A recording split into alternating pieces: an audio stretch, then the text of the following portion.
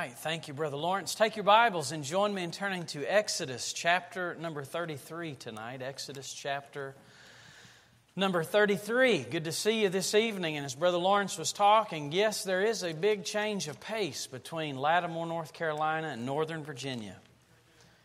There are some of you, your spirituality is tested by the way we drive back home. The light turns green, and we count to 3, and then we decide to accelerate. For some of you, the light is still red, and the horn is honking. And you're like, please, would you move on? But I'll admit, there are several things about Northern Virginia that certainly do appeal to me. And sometimes it is nice to have a little faster pace of life. But I want to comment on this before I get too engrossed in starting the message. I am amazed for how many of you are badgered by Northern Virginia traffic, and yet you come to church happy. I admire you for that. Probably for me, I would come to church and my hair would have fallen out by now, and I would have just not been in the frame of mind to worship. But, you know, for many of you, that's just old hat. But I was watching you before the service and seeing some of you come in, and of course I know it's a busy pace of life up here, but I thought, wow, you know, I wish I could take some of that back home. I've been in some churches on a midweek service, and people look like death warmed over. And you try preaching to that, you know, it's a little tough sometimes. And but you folks certainly don't discourage us by your countenance by any means, and I appreciate your working through everything to be here tonight. I was telling Brother Lawrence and Brother Devane, when we first met each other, if we would have looked at each other and said, you know, one day we're going to be together at Temple Baptist Church in Herndon, and Brother Lawrence, you're going to be on the pastoral staff, and Brother Devane, you're going to be a youth pastor, and they looked at me and said, yeah, Brother Beal, you're going to be the president of the college, we would have all laughed our heads off. We had no idea, really, of what God had in store. All we could do is just take one step at a time. And listen, there's some of you teenagers tonight, it delights me, to see an entire section filled with young people. But I can make you this promise, if you'll just follow God one step at a time, listen, you'll be amazed at what God has for you. And I hope that you'll do that. You're in a good place tonight, and I'm so glad that God's placed you here at Temple Baptist Church. Well, I guess they've dismissed the children. That was the time for the disgruntled adults to leave too, if they could have snuck out. And it's amazing to watch children, how eager they are to go to children's services. I wish adults were that eager to go to adult services. And you say, well, you don't give out candy. You're right, I don't. But anyway, you can learn a lot from children if you look at them. We certainly miss Pastor tonight and Mrs. Pittman, but I'm so glad that you have a pastor that's so conscientious about taking care of his wife. A great lesson learned in watching him this week, and appreciate them very much. Exodus chapter 33, let's begin reading in verse number 7. Exodus 33 and verse 7, it says, And Moses took the tabernacle and pitched it without the camp, afar off from the camp, and called it the tabernacle of the congregation. And it came to pass that every one which sought the Lord went out into the tabernacle of the congregation, which was without the camp. And it came to pass, when Moses went out into the tabernacle, that all the people rose up and stood every man at his tent door and looked after Moses, until he was gone into the tabernacle. And it came to pass, as Moses entered into the tabernacle, the cloudy pillar descended and stood at the door of the tabernacle. And now notice this last phrase, and the Lord talked with Moses. Do you know tonight we live in a day of communication? We're all about a communication, aren't we? I'm talking about many of you right now. You have a device in your pocket or in your hands or in your car that has more power than the first computer you ever touched, like a Commodore 64. We thought it was great to have 64 kilobytes, not megabytes, kilobytes of RAM. And we've graduated to where now we have computers. You can buy a Mac. You can buy a PC. It has a lightning speed. Now they have solid state drives for those of you that are impatient and hate wasting your life away for Windows to boot up. You buy something with a solid state drive and just instantaneously boots up. I think about the ways that we used to communicate when I was a kid. I used to call my grandmother, and we still had an old rotary dial phone. I understand I've just dated myself with the younger generation. What is a rotary dial phone? Well, lest you make too much fun of me, I'm at least glad it wasn't an old party line phone. Years ago, they used it out in the country where 4 and 5 people on the same line, and you knew who called by how many rings it was, and usually you had at least one nosy neighbor who was listening in on every one of your calls, regardless of how many times it rang. I remember the first time my boys a few years ago saw a rotary dial phone. We were in the town hall in Lattimore, and they said, "Dad, what is that?" I looked at them as if to say, "What do you mean, what is that?" "That's a telephone." They said, "Really?" I said, "Yes, it's a rotary dial phone." I said, "Let me show you how it works and how you stick your finger in the dial and you push it all the way to the metal piece and it goes back. You dial the right 10 numbers, the area code and the 7-digit number, and you can call Mom." And they were like, "Can we call everybody that we know on this thing?" They were so excited. I remember when I was a kid when touch tone came out. I can still remember at my neighbor's house, they had it, we didn't. Remember, we had the rotary dial phone. And I remember sitting there with the phone and pushing the buttons and noticing that each button had a different pitch. And in my ignorance, I'm sitting there pushing buttons trying to play Happy Birthday, failing to realize that I'm calling unsuspected people all over America.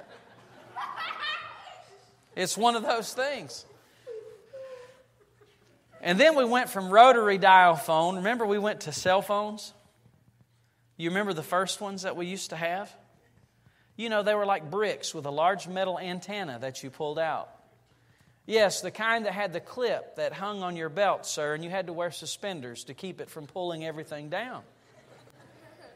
These phones were big. And then I remember after the first cell phone that I had, I remember graduating to a flip phone. I thought that was the greatest thing. All of a sudden, I go from building material brick to something that is thin, and I just flip it open. I remember when texting first started, people thought it was the coolest thing to look at a 9-digit pad and have to press a number 3 times to get the right letter before you went on to the next one. Now, at that point in the game, I said, that is crazy. Why would people do such a thing? Life's too short to push and run through the wrong one and have to go back all over it again, misspell one thing, and it was an act of Congress in order to get it right.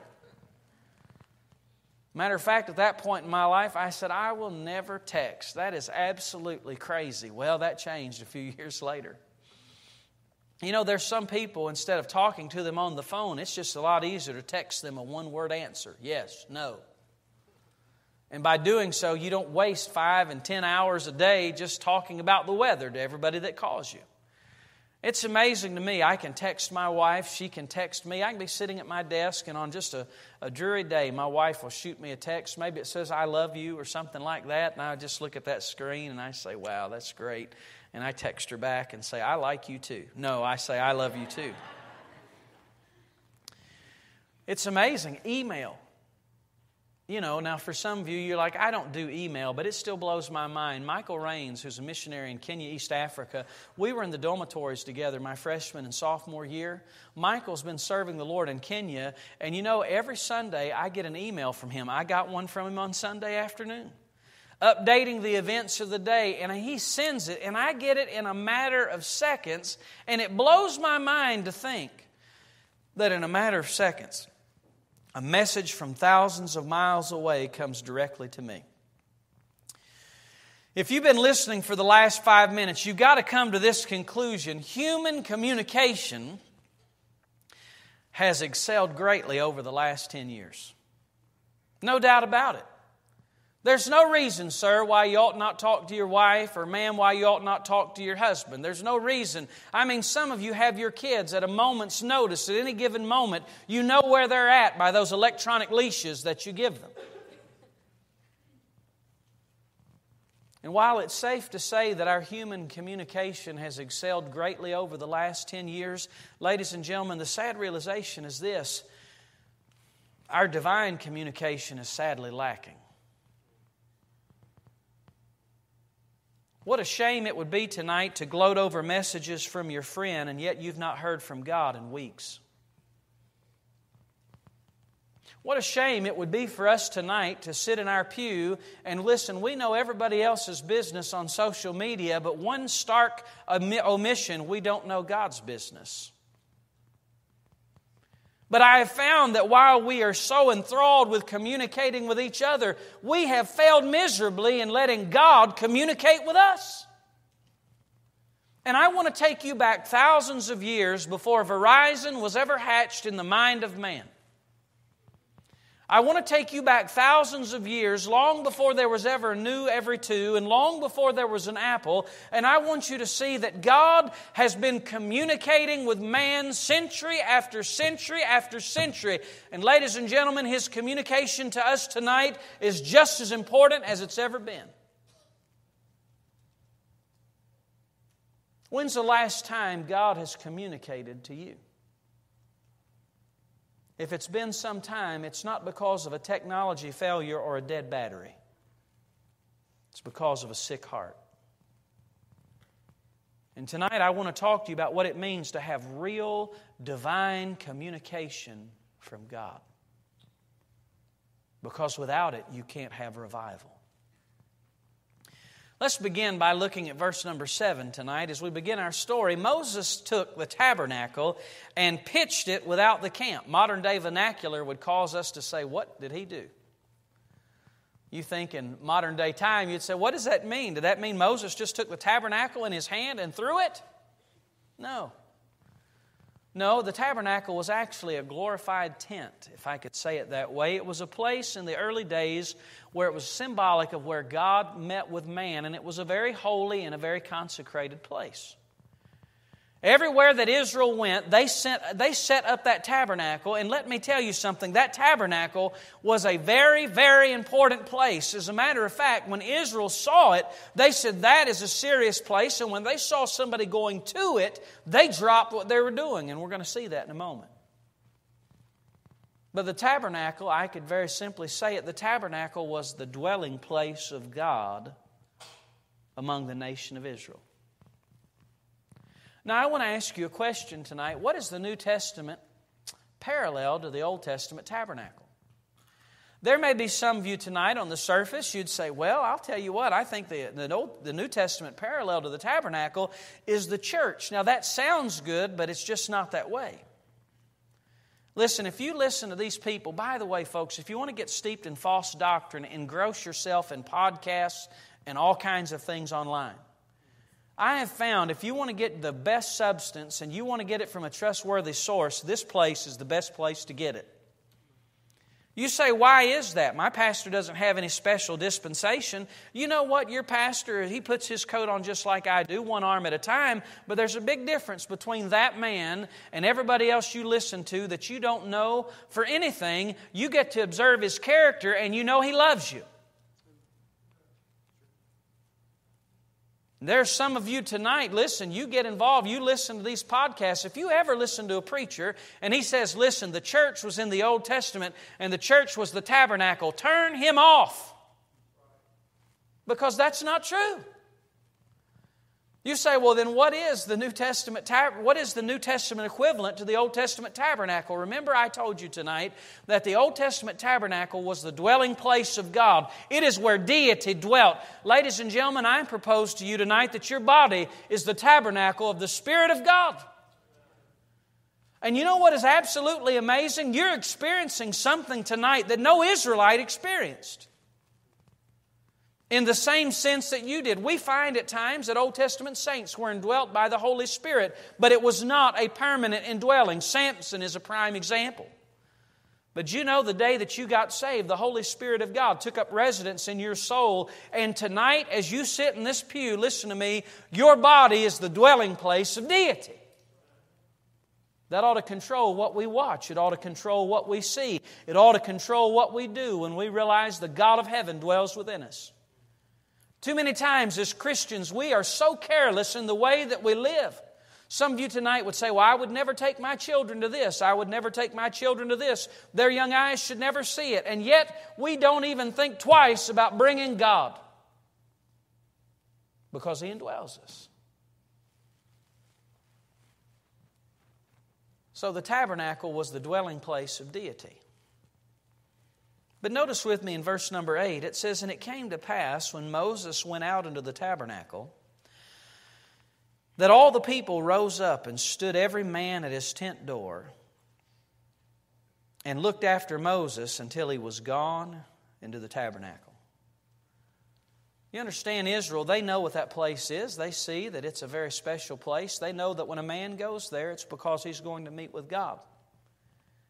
You know, it's very interesting what they do. They stop everything they're doing and they fasten their eyes on Moses. Some of you tonight say, well, that was because they were nosy Baptists like we are. There are lots of nosy Baptists. I've been one myself on a number of occasions.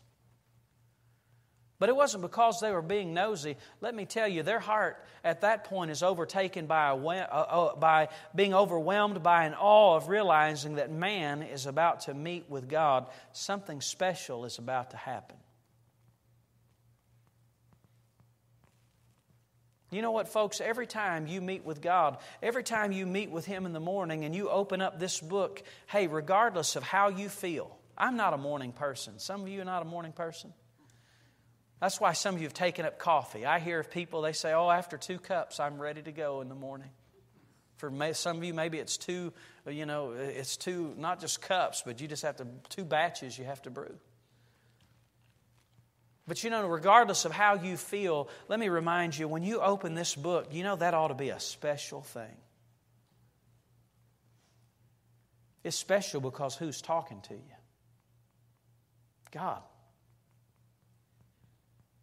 And folks, can I tell you, in our day and time, in our busyness, in Northern Virginia, it's busyness. In the South, I'm sure it's some other besetting thing. But it never ceases to amaze me, regardless of your geographical region, whether it is busyness or whether it is slowness, we still manage to lose a sense of the specialness of this book.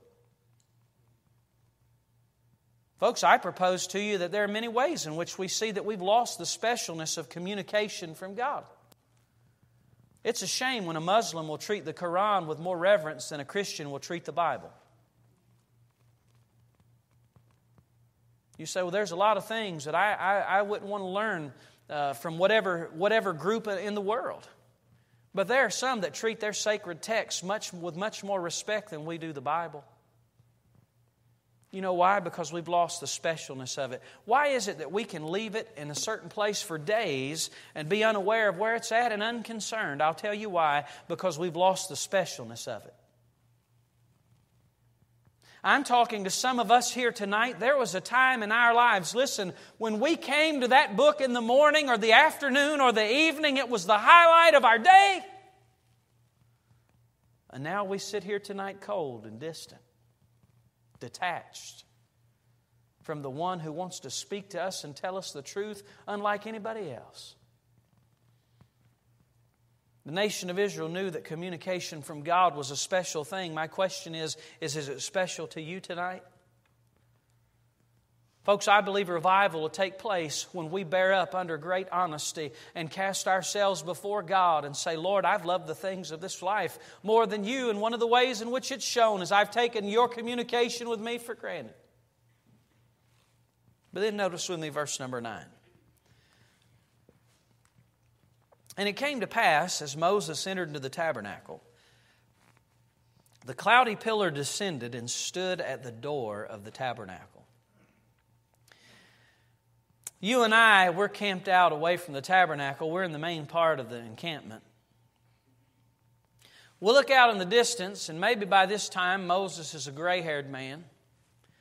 But don't let the gray hair fool you. When he died, listen, he was just as strong and could see better than any of us. But we see Moses as he's heading towards the tabernacle, and then we see a strange phenomenon happen. This strange phenomena that happens is all of a sudden a cloudy pillar descends over the tabernacle. This is not predicted by the meteorologist. By the way, if you've been watching the weather, we're probably going to get a lot of rain in the next few days. I was reminded this morning to pray for one of our alumni, Harry Peart, who is serving the Lord in Haiti. That thing hit today. I haven't heard anything, but I trust he's doing well. But no meteorologist could say, hey, it's going to be partly cloudy on this day, and that cloud's going to be right out. Listen, it was not by chance. It was by divine design. That cloudy pillar symbolized the presence of God. And that cloudy pillar carried great significance in the nation of Israel. Why? That's how they were led. A cloudy pillar by day, a pillar of fire by night. Boy, could you imagine how easy, if I could say it that way, it'd be to live? Just you want to know what God wants to do? Just follow the cloudy pillar. You wake up in the morning, the cloudy pillar's over the car waiting for you to go to work. The cloudy pillar leads you down the road. It leads you around the detours and the wrecks and the accidents, and finally you end up at work. And then, maybe in the middle of the day, you say, I wonder what I should do. And all of a sudden, that cloudy pillar leads you to the mall. You're like, okay, I'll go. You say, what should we eat tonight? There's no arguing. Just follow the cloudy pillar. Oh, it's turned dark. It's into a pillar of fire, and it has led us to the steakhouse. Oh, that's great. Not McDonald's. Sometimes people say, boy, I wish it was just that easy. You know, I've talked to young people, they get a little bit disgruntled, and I probably felt this way at times. It's like, what in the world am I supposed to do? I'm looking, I can't find anything. Some of you say, I wish I could just see a cloudy pillar. I just wish I could see a pillar of fire. I'd go find it. But the Bible tells us in the New Testament we have to walk by faith, not by sight. And it's interesting, in Proverbs chapter 3 and verse number 6, it says that if we'll acknowledge Him in all of our ways, listen to me, He'll direct our paths. You may not have a cloudy pillar tonight. You may not have a pillar of fire. But I promise you this, Christian, if you trust God, He'll lead you.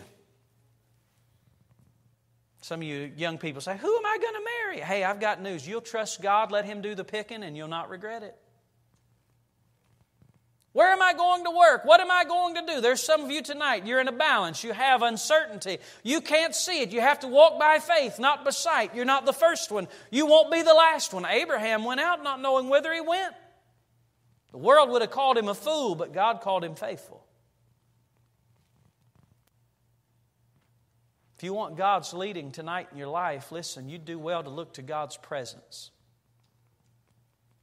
You really want God's leading tonight, listen to me, then have your ears tuned to Him more than anyone or anything else. But then we come to that intriguing phrase, and the Lord talked with Moses. Now you say to yourself, what is that? You say tonight, and the Lord talked with Moses. What does that mean? And the Lord talked with Moses. Here's a question for you. Has the Lord ever talked with you?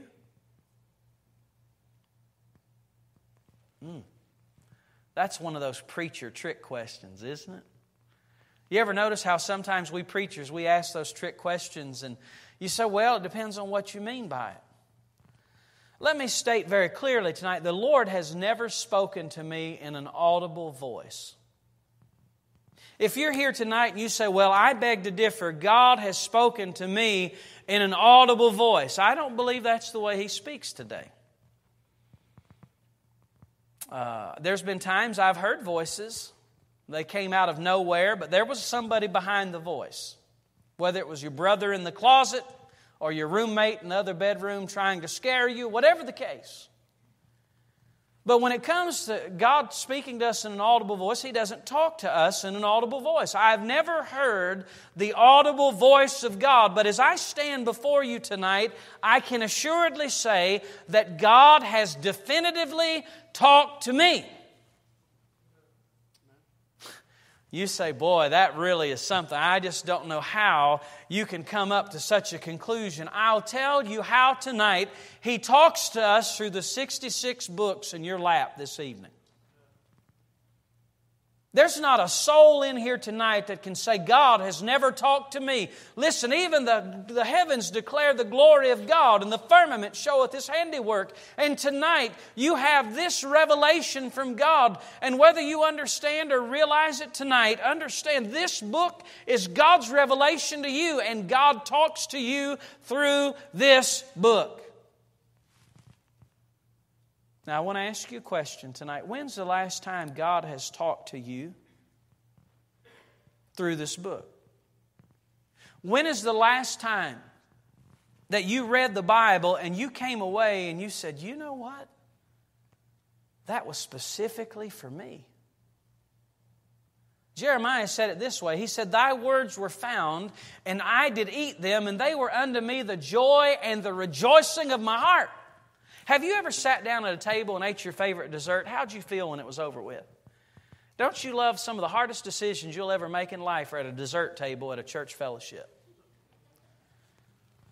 You say, hard, those ought to be easy. Listen, when you've got homemade coconut pie competing with a coconut cake and cherry pie, and you've got all kinds of different things, listen, those are hard decisions.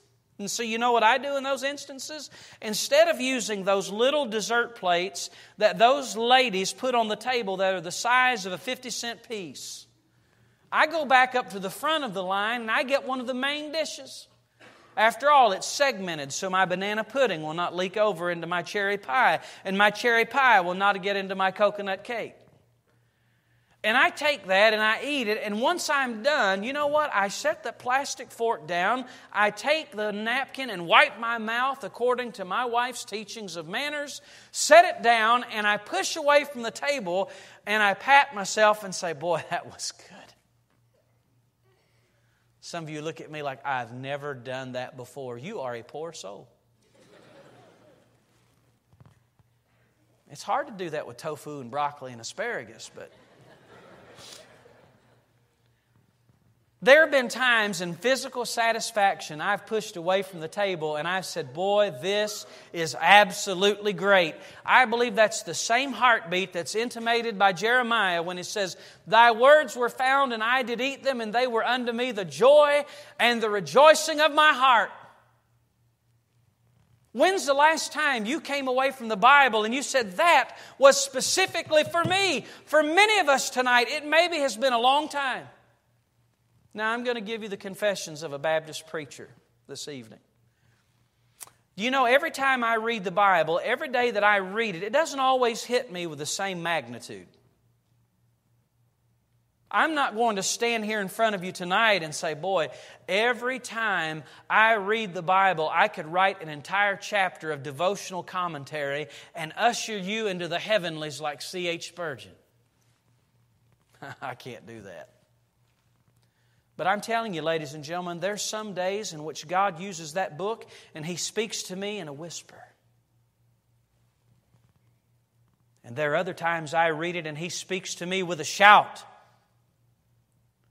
There are some days in which my heart is raised up. There are other days in which my heart is crushed. And what I'm describing to you, ladies and gentlemen, is something that we don't experience nearly as much as we ought.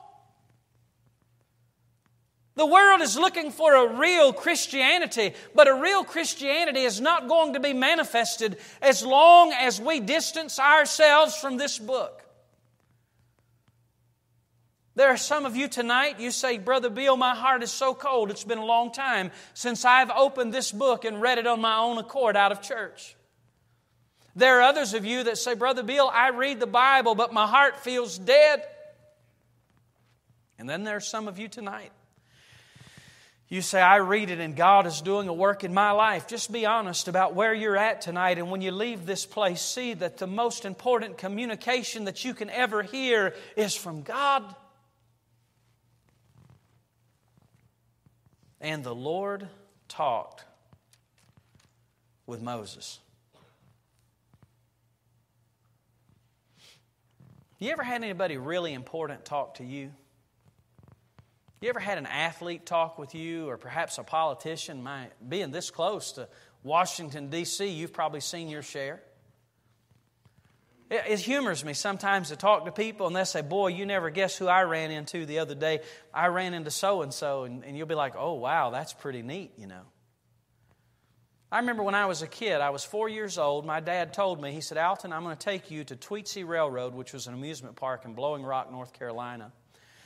And so I went to Blowing Rock, and I'll never forget, we went to Tues Railroad. I was so excited, but it wasn't because of the train and it wasn't because of the rides. It was because my childhood hero, Fred Kirby, was at Tues Railroad. Fred Kirby headed up a Saturday morning cartoon show when cartoons were a lot more innocent than what they are today.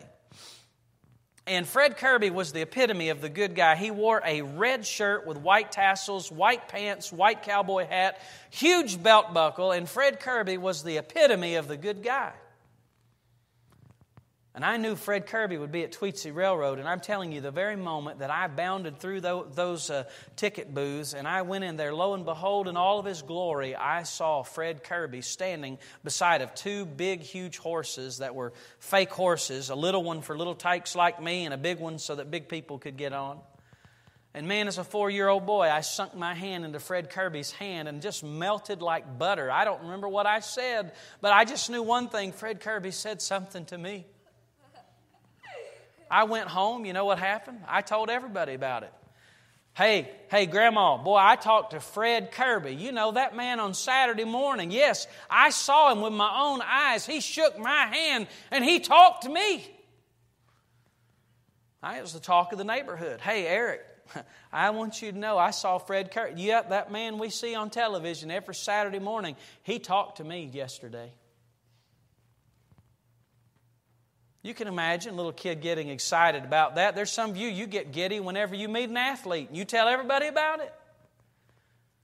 But really, this is what I'm asking tonight. When is the last time that we have been overwhelmed, that we have been overcome, that we have been so excited because we heard from the Creator of the universe? When is the last time we were overwhelmed in knowing that in the midst of 7 billion people, God reached down, the Creator of the universe, and spoke to me through this book? He's greater than any athlete, regardless of what those athletes think. They say, I've got a lot of money. They may have a lot of money, but sometimes not a lot of sense. And they don't own the cattle on 1,000 hills either. But too often we get enthralled from hearing from other people rather than hearing from God. But then continue with me in verse number 9 or verse number 10. It says, and all the people saw the cloudy pillar stand at the tabernacle door, and all the people rose up and worshiped, every man in his tent door. I just want to briefly focus on one word for a moment, and that's the word worshiped. When they saw this happening, all of a sudden now, all of Israel is put in a mode of worship. Let me ask you a question. What does it mean to worship tonight? I believe the word worship is one of the most misunderstood words in churches today. You know what some people think worship is? Worship is having a drum set on the platform, and worship is having a guy with a soul patch right here. You say, why does he wear that? Because he can't grow it anywhere else but right here. And he's been saving up since he was a teenager right there. And get up and lead what is really the equivalent of rock music, and people sway back and forth and they say that is worship. I mean, in a lot of churches, they talk about having a worship pastor, and that worship pastor is nothing more than a song leader, choir director, and yet they call him the worship pastor. I think that's a misnomer. Because in churches today, so often, you know what they think of worship as being? Merely music. But I'm going to tell you something tonight. When you really understand worship, you see that it is so foundational. Worship takes place in an offering. Worship takes place in a choir number. Worship takes place in a preaching service. Because worship in the Old Testament did not mean merely music. Worship literally means this: to submit. To bow down. For the people of Israel, they bowed down their hearts to God at this moment and they worshiped God. There are many people today in churches, they don't know what worship is. Some people think if you come to a Tuesday night revival meeting when you could have been doing a lot of other things, that in and of itself is worship. Let me tell you, if you're here tonight and your heart is unbowed towards God, you're not worshiping right now. You're occupying space in an auditorium. But God wants you to worship Him. You see, young people, you can wear a uniform to school. Moms and dads, you can come to church in a shirt and tie and yet have an unbowed heart towards God. And if you think that worship is merely occupying an auditorium, you're missing the essence of worship. I think if we had a greater understanding of worship, we would approach our services differently. We would approach our Bible reading differently. If we would just be reminded once again that we're bowing our hearts before God. But then verse number 11 is where we end. And the Lord spake unto Moses face to face, as a man speaketh unto his friend. That's a powerful descriptive phrase for me tonight. Face to face. Here's another quick trick question for you. Aren't you glad when people ask you, they at least let you know it's going to be a trick question first? I guess then it's not really a trick question, is it? We'll discuss that after the service. Has any person in this room ever seen God? I mean, after all, the Bible says that Moses saw Him face to face. At least that's what people say.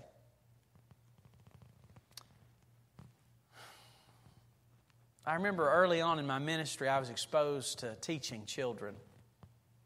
I think one of the best ways to prepare preacher boys is have them teach junior church and talk to children. Man, if you can't explain the gospel to a fourth grader, forget it. You probably won't get it right with an adult either. And I remember one day I was teaching a group of kids. It was a rather challenging group of kids, kindergarten through 6th grade in a Bible class. Do you understand the breadth of the attention span there? You understand, you've got kindergartners that all they can think about is in terms of puppy dogs and bicycle chains, and then 6th graders who think they're on the verge of manhood. It's a challenge. And sometimes one of the worst things you can do is ask a group of children a question because they never have the right answer. At least it seems to be. I asked a question to all those people in that classroom. I said, listen here, class. I said, how many of you have ever seen God? And I'm telling you, I'm teaching kids, most of them raised in solid Christian homes. I mean, I would expect all of them to know the answer. I said, how many of you have ever seen God? And there was one boy that shot up his hand. I'll never forget it. Wearing a flat top, brown-headed, big blue eyes, dark complexion, throws his hand up. I thought to myself, oh no. I said, Ryan, have you ever seen God? This boy was from West Virginia. His parents were from West Virginia, had a thicker accent than I had. And he looked at me and he said, mm-hmm. I said, Ryan, where did you see God? I'll never forget his answer. He looked at me and said, I seen Him on television. I looked at him, and how do you let a boy down softly like that in Bible class? You know, I looked at him and I said, now, Ryan, I said, I don't know what you saw on television, but I do know this. That wasn't God. Maybe that was somebody pretending to be God, but that wasn't really God. Do you understand that, Ryan? And with a blank look, that little flat top head of his, he went. He didn't understand more than anything else. But I am proud to say now as a youth pastor, he's figured that out. He's gotten through that theology lesson. But that little boy, he thought he'd seen God. I've talked to people, they say, well, I've seen God before. Listen, no man, the Bible says this, no man has seen God at any time. And you know that one statement to me trumps every ounce of human experience. Because God's Word can be trusted, but your feelings cannot be trusted. That's a very important lesson for you to learn throughout life. There are times you don't feel right. There are times that you don't feel saved. There are times that you feel like hurting somebody else. You live a life by feelings, you'll be in jail. You live a life by God's Word, and listen to me, it'll help you. But no man has seen God at any time. And somebody says, oh, well, the Bible must have a mistake here. Well, you might have misread it, because the Bible didn't say that Moses, or that the Lord saw Moses face to face. Here it is. It says, and the Lord spake unto Moses face to face. It's not talking about a physical proximity, but it's talking about a spiritual intimacy face to face. Let me illustrate this, humanly speaking. Did you know every one of us in this room, we have what's called a personal zone? Did you know that? Oh, I have one. There are times after service, a well-meaning person may come up to me and put their hand in mine, and they step into my personal zone. Mean nothing by it. And I just kindly lean out. And sometimes somebody is this, they can't hear you or you can't hear them. They lean in a little closer. They take a step into you. I take a step back. And on a few rare occasions, my heels have clicked against the wall and I am trapped as they have backed me into a corner. I remember in college, I had a roommate. He came to my room. He was so mad. He was so upset. He was so hot. I said, Dave, what's wrong? He said, this boy got in my girlfriend's personal space and I wanted to rip his head off, he said. Some of you ladies tonight, if a boy in the school got this close to you, you'd be like, it'd be a good idea for you to back off, because if I don't take care of you, my dad will. There's some of you men, listen, you'd say, hey, there's a space in front of my wife's face that only me and my children and her parents can be in, but nobody else. And you have every right to demand that. Why? Because it's expected to be an intimate relationship. When God spake to Moses face to face, let me tell you, it indicated that they had an intimate communication one with another. I want to ask you tonight, how intimate is your communication with God? Now, listen, as a slick evangelist, I could give a real cheesy invitation. I could say, how many of you tonight want to draw closer to God? And the truth is, every Christian in this room that's worth shooting ought to raise their hand for that. I mean, don't we sing, draw me near, blessed Lord, to the cross where thou hast died? But I'm not just asking with some generality tonight. I'm talking about some of you. Listen, there was a time when you could sense God's moving and presence in your life, and tonight as a Christian, you seem hollow. There was a time when God dealt in your heart in such a way you felt like it was face to face, and tonight is a far cry. Thousands of years later, ladies and gentlemen, it is possible for people at Temple Baptist Church to have that kind of communication in which God speaks to you face to face as a man speaketh with his friend. But we have to be willing to admit that we're not where we ought to be. I'm not trying to set an unreasonable standard tonight. There are some days God works on me in a major way through His Word. There's other times God gives me just enough to get me to the next hill or to get me through the next valley.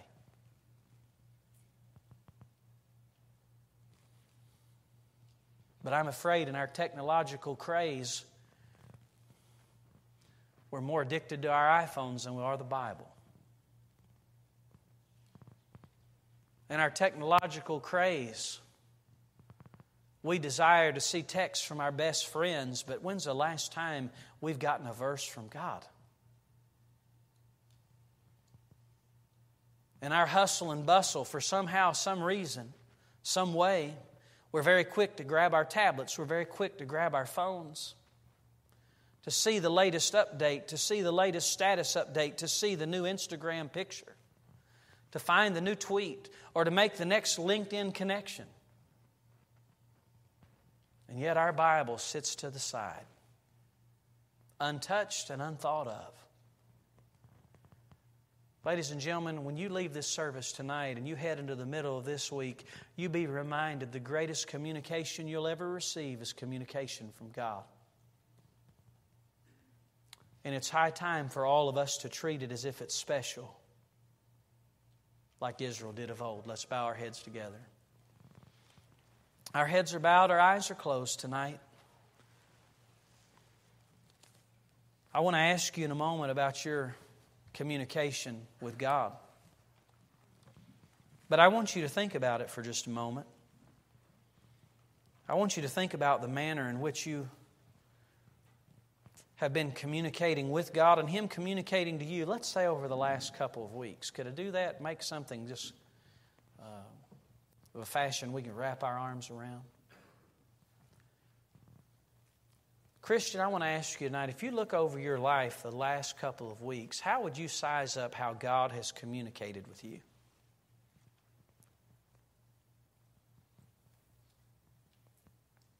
Have you been seeking His face through the Word, or have you just become so busy? Have you prided yourself on sending thousands of texts a month and yet not hearing a thing from God? Folks, this is just the busy day in which we live. We have to refocus. We have to reprioritize. There is nothing that can replace in a church, no amount of talent, no amount of ability can replace a walk with God. And it's high time for us to see where our hearts are at. Now, with all that being said, I want to ask you tonight, I wonder how many of you in this room would say this. You'd say, Brother Beal, I'm a Christian tonight. I know that. But you know, it's been quite some time since I've sensed like I've had that face-to-face communication from God. Maybe there was a time in your life where it was much more intimate than it is tonight. For some of you, you say, Brother Beal, I've not even been in the book on a regular basis. Well, listen, it should be obvious for you tonight to draw nigh to Him. But there may be some of you, maybe you've let some issues of life quench your fire. Maybe you've just felt like your soul is in a drought, and when you read Exodus 33, you say, God, that is where I need to return. Then tonight is the night to do that. And I wonder how many in this room tonight you'd say, Brother Beal, I'm a Christian.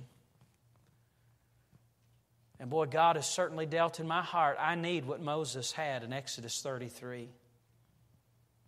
I need to get back to that face-to-face communication with God.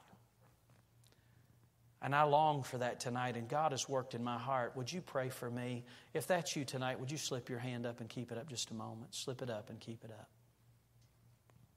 Thank you. You may put them down. In just a moment, we're going to have a time of invitation. I would just encourage you, seek the Lord while He may be found. I believe while God is knocking, that's the time we ought to respond. I can't think of a better way for us to conclude our service than to just draw near together tonight and to bow our hearts and to worship Him in this invitation.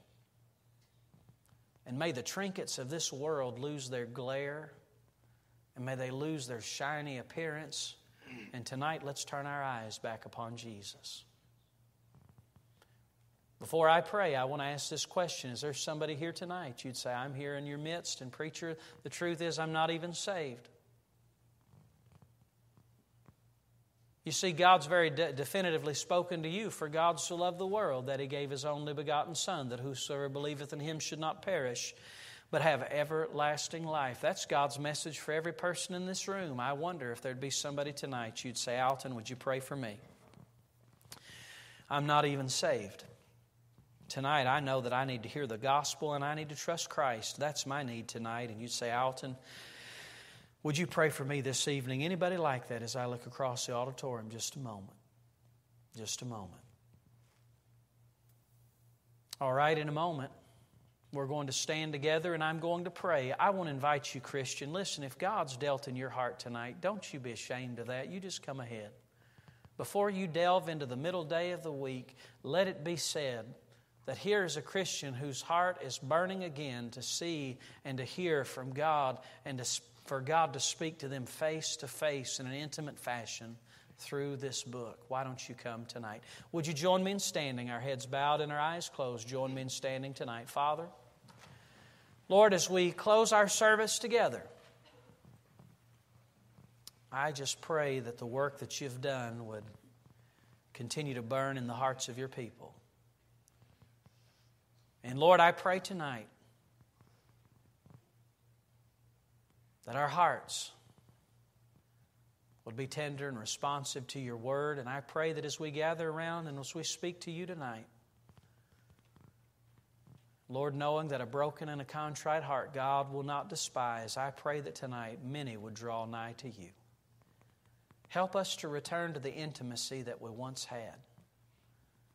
Lord, help us to sense your presence in our lives like we once did.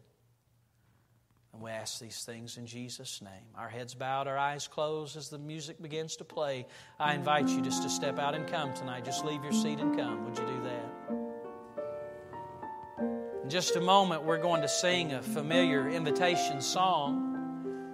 That's right, you come, young or old tonight. I want you to know there's moms and dads. You need to hear from God just as much as any teenager.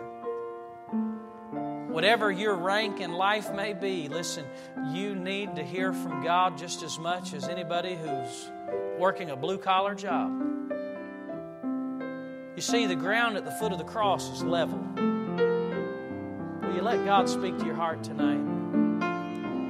Folks are praying this evening. I want them to take the time that they need. Brother Lawrence is going to lead us in this familiar song. Oh, soul, are you weary and troubled? No light in the darkness you see. Turn your eyes upon Jesus. If you know the verse and chorus, I'm going to invite you to just sing it with us, heads bowed, eyes closed. If not, you can hum the tune, but if you need to come, why don't you step out right now as these folks are praying as he leads us. Oh, soul, are you weary and troubled? No light in the darkness you see. There's light for a look at the Savior, and life more abundant and free.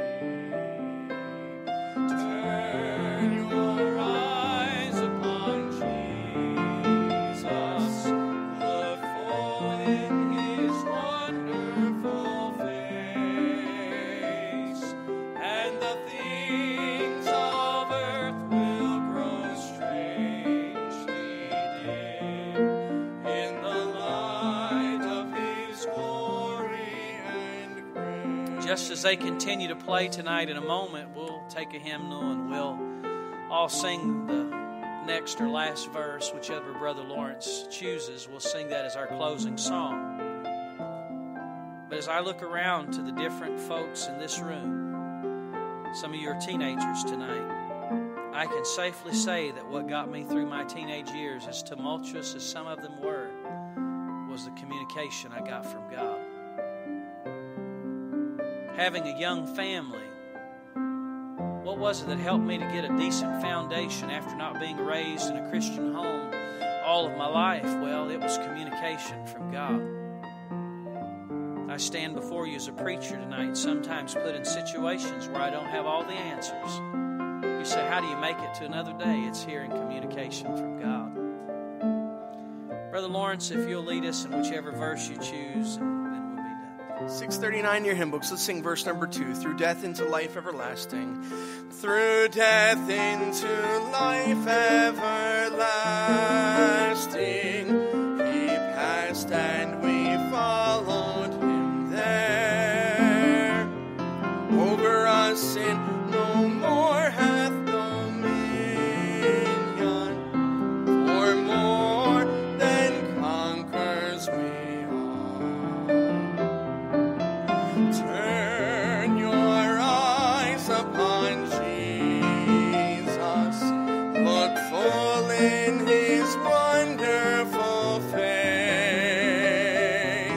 and the things of earth will grow strangely dim in the light of His glory and grace. I don't know about you, but I needed that tonight.